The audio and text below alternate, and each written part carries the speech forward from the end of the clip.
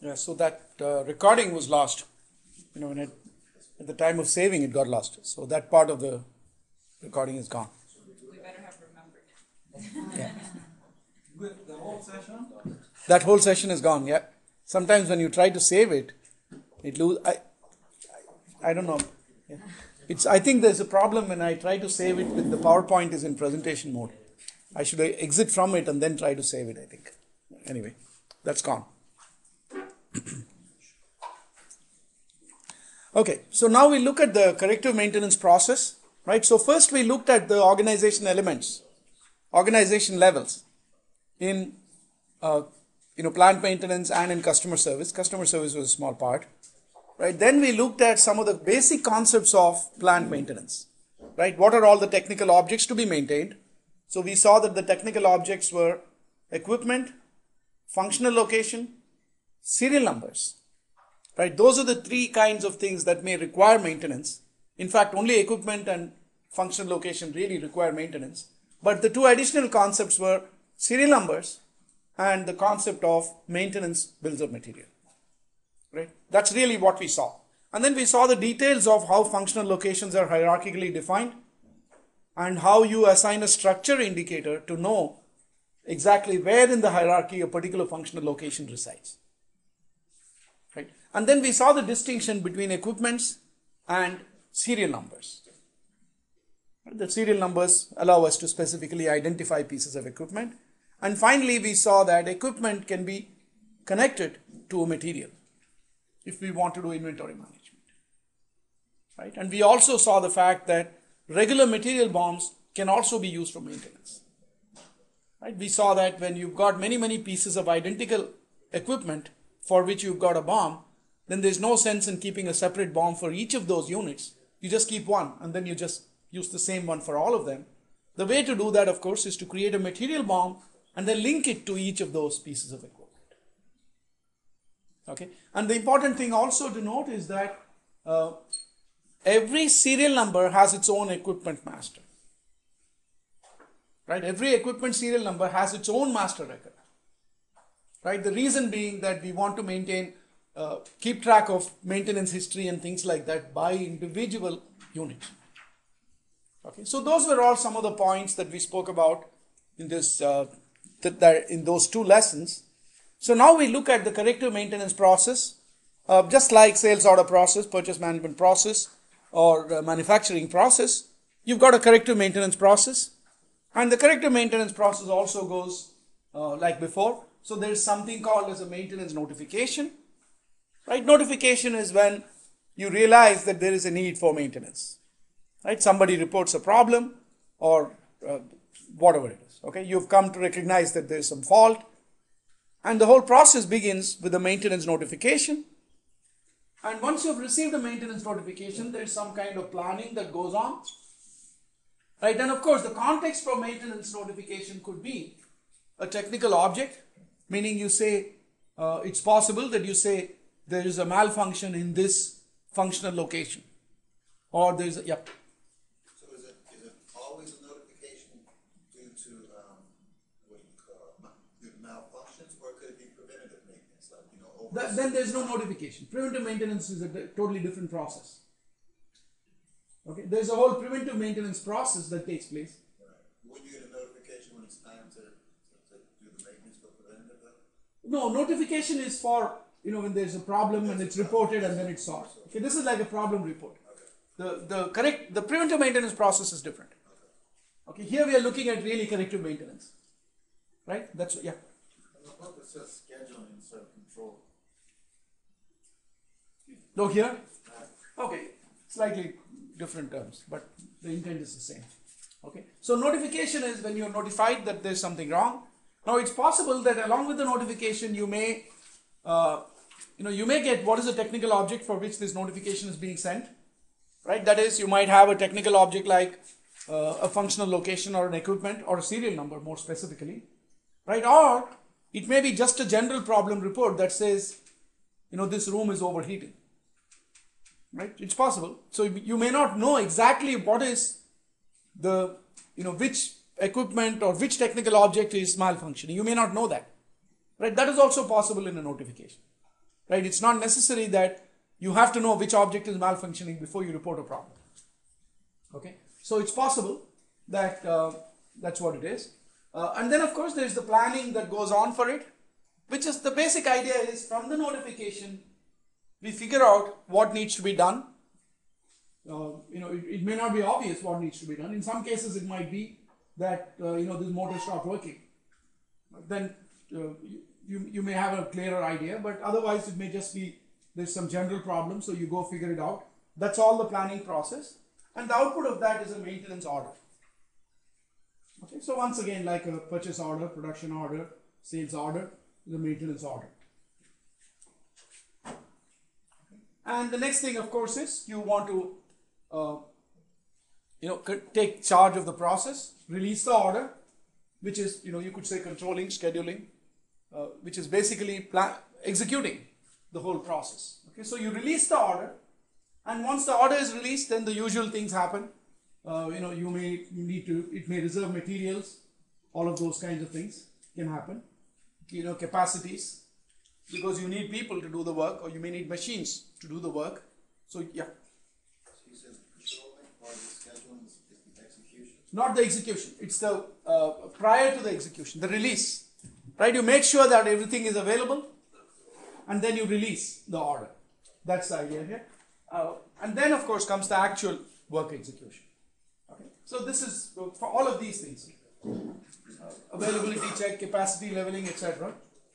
And then there's execution. Somebody goes and actually does the work. And as part of this execution, you may have planned material withdrawal and also unplanned material withdrawal. Right? Because it's a problem that's been reported. You made an initial diagnosis.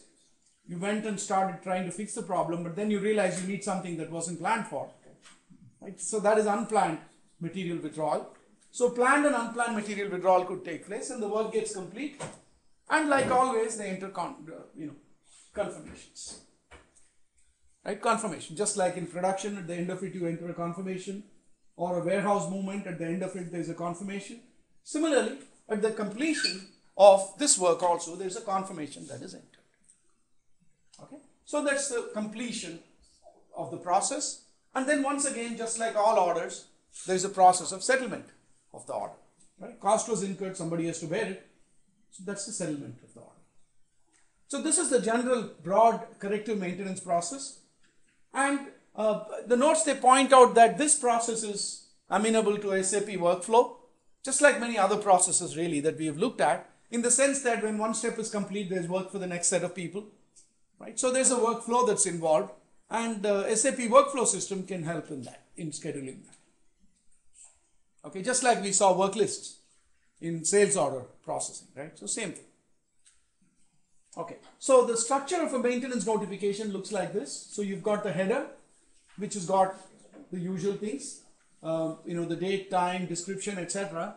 The header may also have, optionally, the header may indicate which is the technical object for which this notification has been created. Okay, so it may have an equipment, a serial number, or a functional location, etc., etc. Okay, and of course things like where it happened, and then what is the current status, meaning is it still working, or has it come to a standstill, any of that kind of information. Okay, so that's the notification. Then you've got notification items, because part of the notification might be not just one item, but there could be several items. Okay, so it's even possible that your notification may involve multiple technical objects, may not be just one. Okay, but you put one object in the header, and then you could put lots of objects in the item level as well. You will only see that you have notification items if you have multiple items. Is that what you're saying? No, you might, you're saying if there's only one item, there may not be, no, you'll always have at least one item. Okay, here you're just indicating what the object is, but the actual details and stuff you will find here. Right, so cause of damage, damage location, all of that you will see here. Okay, and then there are two other things in the items, which is activities. Okay, that is work that was performed on the notification. Okay, because the notification gets updated after people go and perform work and so on. They update it and say we did this, this happened, etc. That's what activity is. Task is work that still remains to be done. So initially you'll have a bunch of tasks to say these are all the things you need to do. You carry out some of the tasks and enter activities as you complete them. But as you do the work, you may realize that there's more that needs to be done. Right? Because you go there, you find out this is the case, you try to do it, and then you realize, oh, this is broken, that's broken, this is not there, etc. So you add additional tasks, go on. Okay? So initial tasks that were created plus any additional tasks that came up as you tried to do the maintenance work. Okay? That's what is all the structure of the notification. So the new tasks that you find out do not create a whole new notification? They don't. It's part of, because it's part of the same work. Okay, so work performed and work to be performed. Right? Now there's just one small note that they put in the book that, see, there's a maintenance order would be created based on the notification as well. Okay, and the maintenance order will have again items which record what are all the things that need to be done. Right? And then the maintenance order items can be tracked much more solidly. What they're pointing out in the book is there might be some companies who choose not to use the maintenance order at all. Right? They just say we might make do with maintenance notification. Because notification has everything. It has a way for you to find out what needs to be done. It has a way for you to keep track of what you've already done. Right? So they may say this is enough for our purpose. We don't need anything more detailed. Right? So they may not want to use a maintenance order at all. And just stick with the notification. But if you do that, then all this cost tracking and things like that which go with the order, they miss out. Right? Because the maintenance activity costs money, and you may want to settle the order like we saw earlier. Right? If you just manage with notification, then you lose all of that capability. That's what the book is pointing out. So just keep track of that. What's the maintenance order again? Sorry? What is that? What's the maintenance order again? No, see, if you go back to the previous step, see, you see first a notification arrives, then you plan for it and create an order, then you release the order and get the work done, and then you settle the order. But some people say we'll just make do with this alone because this has a lot of capabilities. Right? But then they can't do some of the standard things that an order does. Okay? Okay. So when you have a maintenance notification, remember we said there would be the objects, the technical objects for which maintenance is required, right? Those are called as reference objects for maintenance notifications. Okay? So the reference objects for maintenance notifications can be any of these things. Material with serial numbers, functional location, equipment, or it could be just an assembly. It could be a part of an equipment. Right? You've got an equipment and it's got a bomb.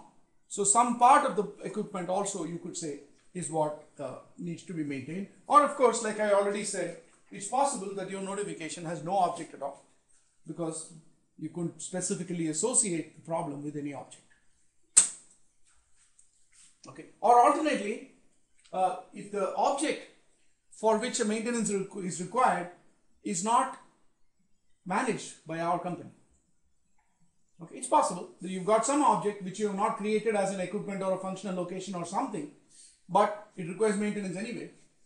Right? So then in the notification, there's no way you can put that because that's not in our system. But you still need to do the work. Yeah. Right, so I understand that, but if there's still no object, how would you receive notification? Meaning? So you can receive notifications from those three with the honeycomb Mhm. shapes, right? The octagon or whatever it is, right? And then you have or no objects, right? So how would you receive a notification if there's no object? No. See, there is a real object, but the notification doesn't mention the object. That's what we mean. Okay, the reference object is not there. Okay. Oh, you're saying there's no object. What's the problem? Right, so there's no object. Okay, what's the difference between serial number and equipment? Yeah, I don't know why they've said that. See, sometimes, I think the problem is one of how detailed the notification is. So they may say the pump in the clarification plant is not working. in which case it's just equipment, pump, Okay. right? But pump number 101 is not working, then it becomes with serial number. Right? I think that's really what the distinction is. Meaning at the time you receive the notification, they may not mention the serial number. Okay. Or it might not have a serial number. Okay, it's possible. Okay. So in the notification, there is a hierarchy, right? So you've got functional location equipment, and within the equipment you've got assembly. And what we're saying is, if the notification references an assembly, right, as it's possible, then the system is going to find the corresponding equipment and functional location and put that in, right? So the point is, the details of what kind of things are to be specified in the object. That's what we're saying in the notification. The system can do some inferencing and put stuff into this. Okay. So you could have a maintenance notification that just mentions a functional location, or it mentions a functional location plus equipment plus assembly. The notification refers to all of these, or it may just mention the equipment with or without any assembly. In other words, when somebody gives the notification, they can be as general or as specific as they want. Right? We cannot always say this level of detail has to be provided. Okay, so we are just seeing here what are all the various possibilities that the system allows. Right? Or they may mention a material number with serial number, it's very specifically, or nothing. There's a problem. That's all. Okay, so those are all the different possibilities. Okay, so now there are many different ways in which we can create notifications, maintenance orders. Okay, so here you see the example. You can directly create a maintenance order. That's possible. Nobody says there has to be a notification first, right? So in other words, there may not be an official notification document. Somebody may report a problem over the phone or something, and then you create an order and start working on it. Why? Because the work has to be done. Okay, it's possible. So that is one thing. But the more common process would be that there is a notification, and based on that you create an order, right? Or there are many notifications, you combine them into an order. We've seen that quite often, right? Or you first enter an order, right? And then as work is performed, like we said, activity repair. Question? Well, but is there any rule for the combinations of these maintenance orders? There has to be some logical rules, obviously. You won't combine highly unrelated things. Okay, so here we're just looking broadly at the flow. Okay. So here is, in this case, you first created an order, you started doing the work, but then you started entering activity reports. Right? You said we did this, and these additional work came up, etc. Right? So to record all of those, the system will create a maintenance notification. Right? Retrospectively create a notification and record all of that information there. Okay, so that is also possible. Here's where we are talking about preventive maintenance. Right? Planned maintenance orders. Right? Remember you were asking, will there not be a notification for preventive maintenance?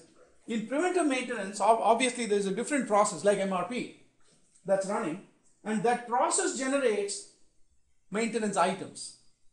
Okay, so those are not part of maintenance orders.